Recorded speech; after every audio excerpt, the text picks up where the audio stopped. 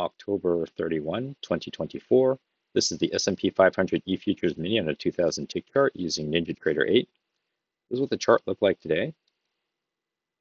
It was kind of this very gradual sell-off, and then it entered this choppy range. But the range, it was hard for me to identify immediately. But I ended up with these smaller sub-ranges, and I was trading a lot of these short and trend channels. It was probably toward the end that I found the consistency of the range highs, and then the range lows, it wasn't really quite consistent because it looked like it was finding support here, and they edged down a little bit, edged down a little bit, edged down a little bit, and maybe about right here, where it only really confirmed 2, maybe 3 times that you found the total range. There was a lot of volume today, and there was quite a few setups. Not all of them were the best, but they were, I guess, almost setups that I marked. And I took a total of 2 trades. The first one was profitable, and the second one really wasn't, in hindsight, that good a trade. I think I got lured in by the signal bar, and it caused a losing trade. So there was economic data that came out at 5:30 Pacific Standard, which is about right here. Now, it really didn't do that much. It was the core PCE, unemployment and employment cost index. So it didn't really do that much. But I think this increased volume is because it's the end of the month. It's the last day of October, also Halloween. So I think there was a lot of people rolling over contracts, a lot of institutions buying and selling and hedging their positions because the election is next week, as well as they're needing to turn in their, I think, October statements. So maybe they're just kind of repositioning to make selling losers, or selling winners. I don't know. I think there's just a lot more volume than usual today. That didn't really translate to necessarily easier trading, because I found a few areas where this was kind of tricky for me. So I'm gonna get into the trades right now. Try to go through it quickly because there's quite a few things that I marked. For the pre-market, there was a gap down. It was chopping, and then it moved down on this green down channel, hit this consolidation area, and then reversed back up. There was quite a lot of candles even in the pre-market, so I already knew before the market opened that it was going to be probably a busy day. Now, busy doesn't necessarily mean it's going to be easy trading day. It doesn't necessarily mean it's going to offer a lot of opportunities either. So it opens, it breaks below the pre-market low, which is I have here, and it immediately sets up what I think, well, not immediately, but it sets up what I think is a higher low setup, but I called it an almost trade. So this is move of this green down channel, push up, down, and it breaks on this red up channel. So this red up channel, I found it a really shortened trend channel. It broke, tested once, then it made a new high. So then it's coming back down and it creates this higher low. I call this higher low an almost trade because it does confirm a failed second entry short, first entry short, second entry short. There's a failed second entry short right here. And you have a higher low here. I didn't like this higher low because the signal bar was too neutral for me. EMA is starting to hold support, but it's a little early to trust it all that much because it didn't have a good support previously. So this is the first time it'd be acting as support. And I was wondering, could this be a breakout pullback of this potential bigger range? So I had the pre-market high here. Technically the high is here in the pre-market, but it looked like I had most confirmations here and good confirmations here. Technically the pre-market low is this dotted red line. So I was thinking there's a failed breakout, could be a failed breakout pullback. So that gave me pause. So I called it an almost trade, no real setup that I like. It ends up working, moves up in this orange up channel. Also this orange up channel, I didn't think, it had 2 touches and this is potential third touch, but everything just wasn't looking super convincing to me because it already had a break of this red, tested the high right here. And so this big green guy still needs to test its low. So I only made really 1 attempt. This could be the start of a second attempt. So no trade there, or almost trade. And then it creates this second setup, again, another almost trade. So I find that prices are probably pushing up on this orange up channel. It's a break, first attempt up, push back. It could be starting a second attempt up. So it's a first entry long, pull back. Here creates a second entry long. So it creates a second entry long confirmed. Also on the second entry long, 2 legs down, it has failed. It also created a new low, first entry short, and on the same candle, when it ticked up to confirm the second entry long and came back down, it caused a failed second entry long. it also created your second entry short. So at this point, I'm thinking, well, there's nothing. I mean, it seems like there's a lot of things going for it to go short. The problem is, it looks like it's running into this potential support area because this line, I mean, granted, it broke through by one tick here and one tick here. It had trouble. One attempt, two attempt, three attempt. Bias is going down. So you're thinking, okay, bias is going down, I should go short, but I can't deny the fact that there has been some kind of support here. So it's just hard to trust. EMA is not giving me any really good, reliable information because it's just, this is very flat right here.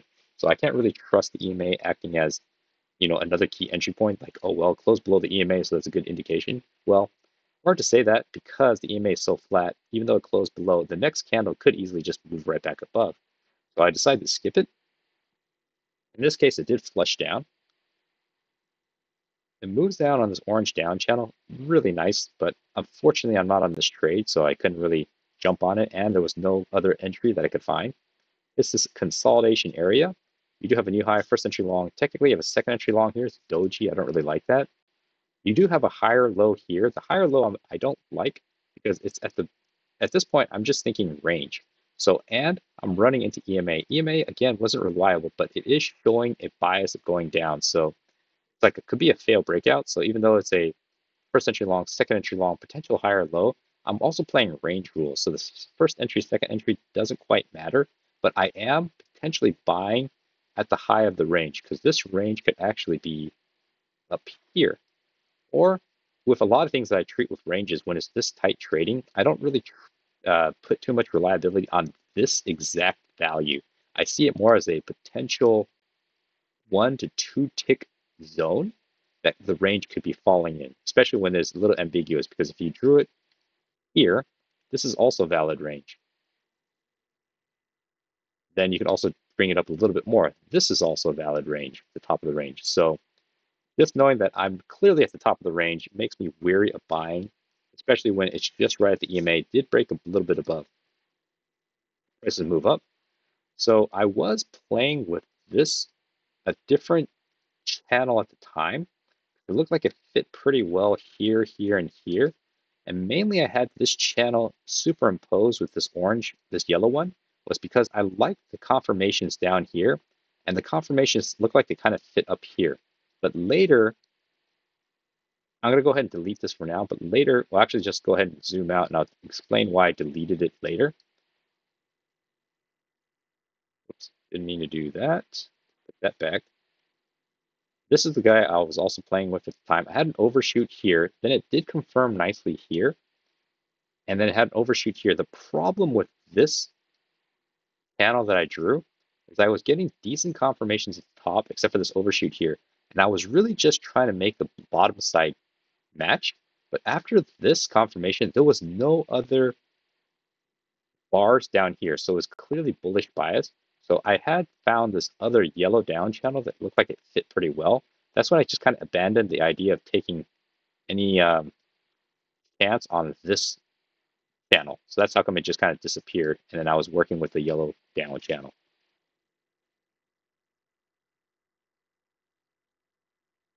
So it kind of moves, bounces, breaks out of this green up channel, makes one attempt up, pull back, creates this second entry long here. This actually sets up for my one trade. Well, actually, one of two trades. So say new low, first entry short, second entry short, technically a third entry short, overshoot here. It made one attempt up to test the high, but it did come from an overshoot. So I'm not super sure it's going to come back and test the highs. They created first entry long pullback, creates a second entry long right here. So I'm watching this carefully. I'm noticing the EMA is again starting to act as potential resistance because it had a violation here. And when this one opened and pushed up, I liked, it was really printing kind of not the fastest, but it did give me enough time to think, okay, I think there's enough room to scalp out. It's a decent signal bar, which is this one. Didn't touch, but close enough as a good rejection. This is only a 6-tick bar, so I decided to take the risk, entered 1 tick below, got filled, and then when next bar flushed down, gave me my profit target. I moved my stop from up here, because actually it's above this double bar here, to 1 point below break even. And then I got stopped out. So this is granted a little bit more aggressive. It's a tiny signal bar, but I felt the risk was, you know, manageable because it's only 6 ticks. Even though I kept it, I think 2 ticks above. So it's actually 1 tick here and then 1 more tick here. So it's still within my risk tolerance of 8 ticks. And I thought it was like a decent setup. Not the best, but good enough for a quick scalp. Plus, I also took into consideration, would I get a bounce off of this low? And I knew my 1 point profit target was going to get out before here. And unfortunately, it didn't run. I mean, it did run, but it came back and stopped me out break even. If I was a little more patient and moved it after this one formed, I might have been able to chase it down to roughly here, but I'm okay because other times it would have just reversed and potentially stopped out my runner, which would have given back some of the profit instead of having a free trade. The prices moved down. I thought it was kind of following this green down channel, but didn't really fit nicely. I mean, it fit, but it didn't really yield too many setups. It kind of gets choppy here, hits this low here, creates a first entry short right here, and a second entry short. Decent signal bar to go short on, but it's a little far from the EMA. I'm not that hot on the idea because I was also thinking, okay, it could be something like this. Maybe there's a short here. I just didn't really mark it, didn't really think too much of it. Hits this consolidation area and it creates this failed second entry long. Again, what I call an almost trade. So you clearly have a double top. So it's a new high here. First entry long, pullback. Second entry long failure. It's a clear second entry long failure. Break of this green up channel. Looked like it made 2 attempts up. 1 attempt, 2 attempt, and then fail. The thing is, I didn't like the signal bar is too neutral. I needed to close lower. Even though it did engulf this bar, I don't like how buyers were able to run it right back up to here, and this body actually closes higher than the halfway point. So that gives me caution. And this signal bar never closed below the localized low. So obviously there could be some kind of resistance here. That gives me a little concern that it also could be moving back into this tiny trading range that I have drawn. So it's an almost trade, a little ambiguous. Bias is going down, but it just wasn't a firm setup for me. Then prices move. Looks like it moves down on this orange down channel. Break, test the low, pushes back up. It is a new low here, low of the day.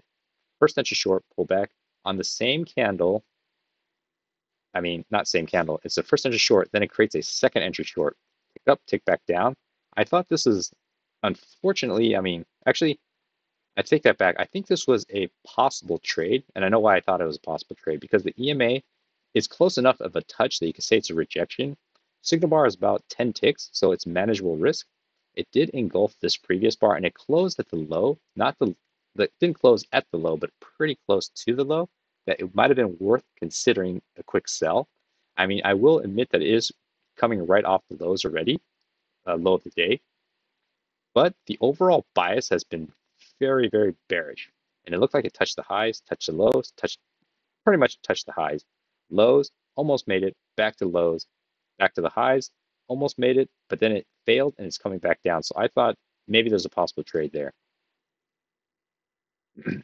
Then prices move and it creates this new high, first entry long pullback, second entry long failure. So second entry long failure, it's a good signal bar with strong close with an EMA rejection. But now I'm selling into the low of this possible down channel, this orange down channel that I drew. So if you didn't enter here, I'm a little weary of entering here because I was thinking, okay, it's kind of falling into this spike and a channel down. So yes, it could follow through with these smaller consolidations, but I still had in mind that there's an opportunity here. And if you missed it, I don't know if I would really want to chase it here because it is the low of day here. So I thought it was more of a, an almost trade. The prices continue moving down. It looked like it worked out pretty well, clearly on a bearish day, which is good. I just wasn't too, if this had pushed up to touch here, then I think there would have been no hesitation taking this trade because clearly it moved up, back down. But here it looks like bulls are losing power and it's coming back down. But then bears, I mean, look at the previous price action. There's all these decisive sell-offs, but now this sell-off is granted more shallow. So it looks like the bears are losing momentum, sellers losing momentum. Then prices move down, hits this consolidation area. It's creating new low of days, breaks down. So it's hard for me to find a good setup here. And it actually creates this lower high here. So it's a new low. It's a first entry short pullback, second entry short, but it's also a break of this green up channel. So it's break, test the new high. At one point, I was thinking, well, actually drew it here. I was thinking this is a trading range, but I extended it out to here and actually bumped it up by one tick. And I was thinking, could there be some kind of resistance here? I'm not really sure and buying into the idea of a trading range with the low here. But clearly, there's some kind of resistance here. It's coming back down. The follow through candle is pretty decent. So I was thinking this is actually a possible trade, but you can't take it on this one. I'd have to wait. After this close, I'd have to wait to see the close on this guy. So I would have waited for this one to close and then take the trade. But I didn't take the trade, unfortunately. But it did close really well low and then push down. So there's a possible trade here. Bounces and then it creates a higher low. This higher low, unfortunately, is an almost trade. It's a break of this purple down channel. Test the low and now it's reversing, potentially moving up on this orange up channel. The problem is I'm thinking that I'm in a trading range with the top of the range here. So I'm buying right into resistance. It's a good signal bar, strong push. Unfortunately, with this previous price action, it's just telling me, okay, this is risky. Don't take this trade. Looks like it would have worked though. And so I thought it was a failed breakout. This blue line doesn't exist right now. Pushes down and it creates a new high, first entry long pullback, second entry long, potential second entry long failure. It's confirmed second entry long failure here now. And I thought this was actually an almost, no, I take it back. I think I have it in my notes as a possible trade because I'm coming potentially from the top of the range, which is this range I'm working with. Fail breakout, failed to break through, close is strong, good signal bar, follow through is good. I think this was this follow through candle didn't break above the EMA, but the EMA is granted kind of flattening. So what's more important is it couldn't break through the top of the trading range. So I thought that was a decent setup. You had to sit through this noise depending on where you entered. And so then it breaks out of this. I thought there was kind of a green channel down here. It kind of fit for a little while, then it broke out, tested the low, and I found maybe this transparent gray channel because I had one touch, two touch, three touch. It fit somewhat well down here with no clean setups. Yes, it makes a new low. So I'm thinking this is a possible trading range here to here. It had failed breakout, first entry short. You technically had a second entry short here, but there's no clean setup. When it bounces here, that's when I drew this orange up channel because I saw this green up channel break, tested the high, but it didn't correct. It just kind of hovered. So I'm thinking, okay, maybe it's actually moving in on this orange up channel. As a fail breakout of this previous trading range, but it keeps going. So it keeps going and pushes up, makes a new high. And if reverses, so it breaks, I'm wondering if it's going to test the high of this orange up channel, or is this a failed breakout and it's going to run all the way back down to the low of this range? So it pushes down on this green channel, breaks. So I'm testing, seeing if it's going to actually come back down here and also test the low of this green down channel. Makes one attempt down, makes a second attempt down right here, but this isn't a very good signal bar. It's like a first entry short, second entry short, bad signal bar, too much wick. Also a new high, first entry long pullback, second entry long failure. So if it's second entry long failure, you're thinking maybe I'm going to go short, but the second entry short isn't that convincing and it's above the EMA, potentially moving back into range, potentially, but it could also be trying to still test the high of this orange. So it's just a lot of things that are confusing. It's like a one attempt up, pullback. This could be a second attempt up to test the highs, even though, it is a second entry short, but this isn't a very convincing follow through. So it's just too many ambiguities. I didn't mark it. It's just a little confusing. Pushes down. Here's a failed breakout. So at this point, even though I had this blue trading range, I was seeing potentially this is some kind of resistance here. So it could be that maybe the bottom of the trading range is here with a high here. Bottom of the trading range, I didn't really think was down here because there's not as many confirmations. And then this sits up for my second trade. And actually, this second trade is a poor trade. I took it and I ended up losing. So it's a new low. It's a first entry short, second entry short. I reset the count here. It pushes up. I have a first entry short pullback. It creates this really strong, massive second entry short. It's a bad signal bar, but then the follow through is so strong. And I thought, okay, the way I read it is if I'm trading this trading range, it's a fail breakout, move back into range. Fail breakout, move back into range. This one is actually higher than this one. This fail breakout is actually lower than this. So I'm expecting another move back into range. If I was playing this higher one, which at the time was I think a little lower here, it's maybe one touch, two touch, fail breakout, and potentially kind of like a not the cleanest but triple test. So I was thinking, okay, I'm gonna move this back up to here. This strong follow through trigger bar, I like it. So I actually entered one tick below. I failed to consider the possibility that it could be a third touch confirmation of this trend line support and maybe a bigger range here.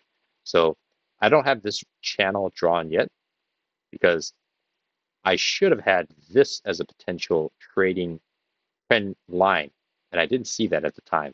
So I was actually selling into potentially resistance. And as a result, I'm sitting through this, and then I get flushed and taken out here because I kept my stop one tick above here.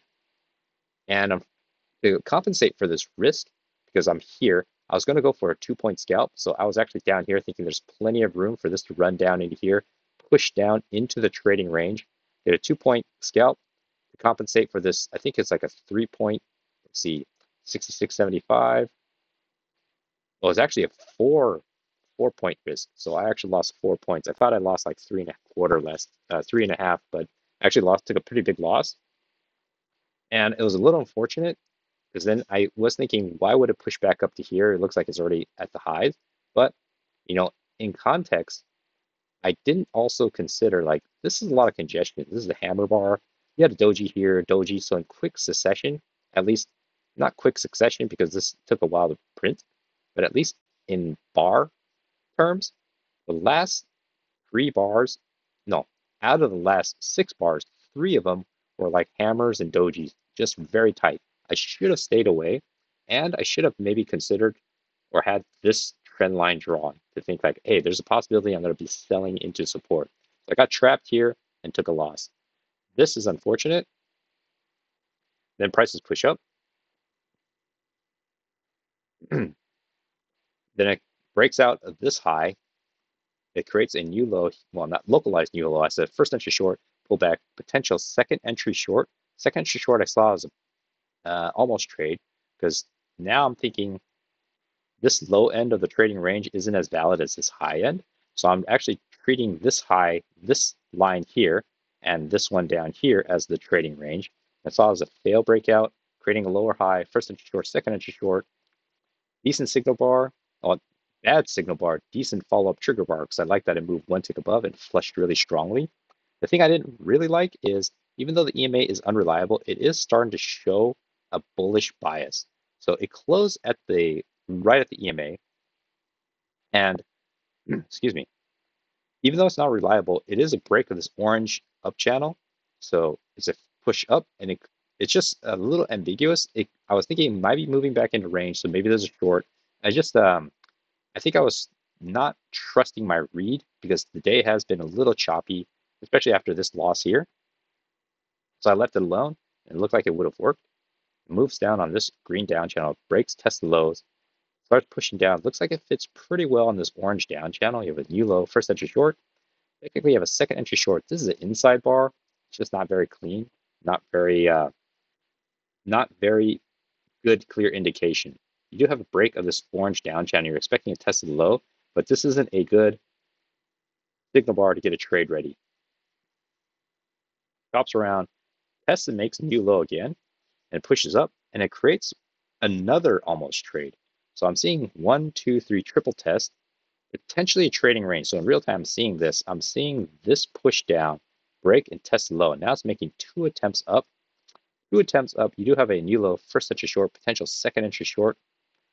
The second entry short was actually, I wasn't really thinking second entry short till this formed.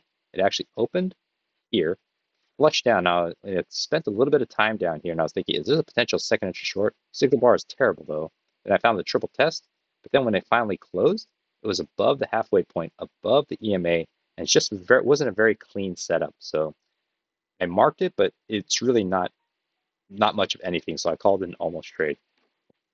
The prices move. Even though I thought it was in trading range, it looks like it was starting to move up on this channel here. Break, first attempt long. Technically, it almost made a second attempt long, but this is an inside bar. Then you do have a first entry long, second entry long, break of this orange, tested the low. But the second entry long, this isn't a very good signal bar because it's inside to this one. So I wasn't really thinking long at this point.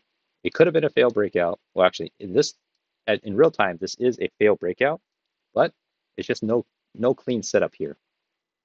As you can see, it gets really choppy and whippy, and it starts moving up on the second kind of shallow up channel. There's no clean setup here as well. Technically, you have a new high here, first entry long, pullback. You kind of have a setup for second entry long here, but it made a double high. So I'm not really thinking of going long just yet because I'm not 100% sure of what I'm seeing.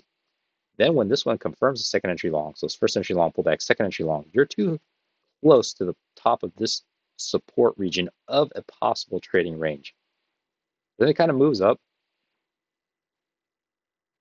You do have a new high, first entry long break of this up channel, but there's no clean setup here because you have a second entry long here by technical count, but it's a bad signal bar, bad context. You have a higher low here, or yeah, higher low, but it's just too far now, and it's running into my previously established potential resistance of this larger trading range. So actually, this trading range looks like it's confirming relatively well at the highs. This blue line doesn't exist yet, but it doesn't matter because you're so far away from it. You're just looking for shorts at this point. You have first entry long, you have the second entry long, bad signal bar, and inside bar, flushes down, moves down on this clear channel, but it's really jumbled here. Nothing I particularly like. Pushes up, and this is getting toward the last.